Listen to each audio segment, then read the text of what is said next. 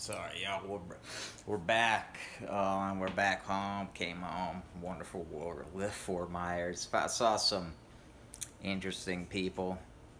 Guy with no shirt on. I think sunbathing at the bus stop. Talking to another guy. It's like a homeless guy talking to like a guy who looks like he has a job, and it was just like interesting. Like, why are these two people, conversing right now? It's very interesting. Two people you wouldn't think talking together, but sure as shit they were. So we're back home, and then I just got home, right? But prior to getting home, I was approached by some of my fellow sober house community members. They said, Jordan, I need your help. And I'm first thinking, like, ooh, the ladies need my help. Here I am, you know. But no, it wasn't the ladies, it was someone else. And they needed help with their rent and to give a collection. It's like, can you give like $5? And I was like, okay, wait a minute. Let's get straight to the point. How much money does this guy need? About 200? Okay.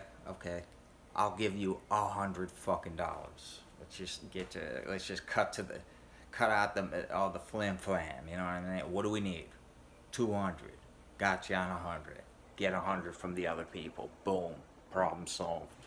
So there you go. Like, that's how I like to jump at problems, It's like, let's get right into it, man. Let's get fucking right into it. No tiptoe. Don't tiptoe that bullshit. No, don't nickel and dime me. Let's get right to fucking business. Yeah. I mean, that's my way of helping a lot, because I don't have the physical time and energy to, like, sit and, like, comfort you and give you a massage, and talk about things. Then again, apparently I have time for this shit. I don't know, I'd rather talk through a video than to sometimes people, because just some people, I don't know, people just make me uncomfortable. Like, even like the lady I was talking to who brought up the idea, she hugged me and wanted me to hug the guy who we were trying to help, and I was just like, I'm good, and we both were good. We were like, nah, we'll cancel the hug, dude. I'm not trying to hug anybody right now, man. I'll hug you, because you're right here, and, yeah, sober house, women, men, it's a couple, it's good people, I've tried to bang a couple of them, I'm not gonna lie. Like, one of them, when we were in the more restrictive, high-level halfway house before, me and this girl, I literally asked her, like, hey, you want to get down, You want to get down. Sometimes that's how I come at women, I just ask, like, hey, I know you need some, I need some, what's up? And she turned me down, apparently on the premise of she doesn't want to get kicked out and get in trouble, which is true, because we are not supposed to fraternize, ladies and gentlemen. Fraternizing, I don't know if you know this, but in the drug rehab, sober house, recovery community, you're not really supposed to fraternize, especially with the newer people newer in sobriety, in clean time, just getting clean. Just so you know that, you're not supposed to just get, oh, this girl has a month clean, ooh, I want to go out with her, snatch her up, and, eat her up like a fucking wolf. Well, that's what some men do in recovery. Take advantage of these new women. I mean, if I'm telling you right now, man, if a girl in recovery, sober, no matter what time she has right now, and she wanted some from me, I'm gonna give it to her, I'm not gonna go chasing. But hey, if you come at me, you step to me in my hula hoop, we're swimming, That's it. We're getting down, dude. We're getting down. Yeah, I don't really like the ladies I've been hooking up with lately. They've been over the past year, they're not even like they're just regular people. They're not even drug addicts. So that's cool. Trying to step my game up, you know.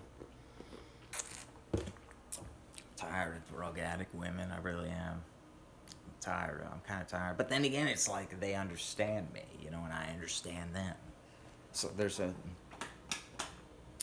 certain advantage to that. But then again, you know, as they say, two dead batteries won't start the car. Well, really, it's a stupid analogy because I thought a car only has one battery. So I don't know where the fuck they come up with this corny. See, I don't know if you guys know, but in the world of sobriety and recovery, there's a lot of cheesy one-line, like semi-helpful sayings. Some of them are helpful. Some of them I think are just dumb. Like one day at a time. That's good. Because really the truth is, a lot of stuff we worry about as human beings, a lot of it's just made up and most of it's not even going to happen anyway, right? That's been my experience. So that's why, like, I do practice that a lot because I don't even know what's going to happen next week. It could turn out like something I didn't even, you know, there's so much possibilities in tomorrow. So that's why we are not oracles, you know, we don't have fucking crystal balls. That's why that one's my favorite quick one-liner phrase. A lot of them are just I don't know, whatever, man. I'm just trying to live life, man, you know. I'm trying to help people. I like helping people by giving money because I'm kind of like my dad, you know. I got this from my dad. Like, oh, you need something? All right, here's some money. All right, feel better. Here's some money. You need money? Here's some money. Oh wait, didn't I already talk about that? Shit, I don't even remember, dude. This is like 5 days without medication. My Prozac. I'm thinking about stopping, see what happens. Because I'm on another medication anyway, so it's like, why do I need two? Yeah, why? But I got it anyways, you know, just to be safe. Just got it today. Just to be safe. I don't want no epic freakouts.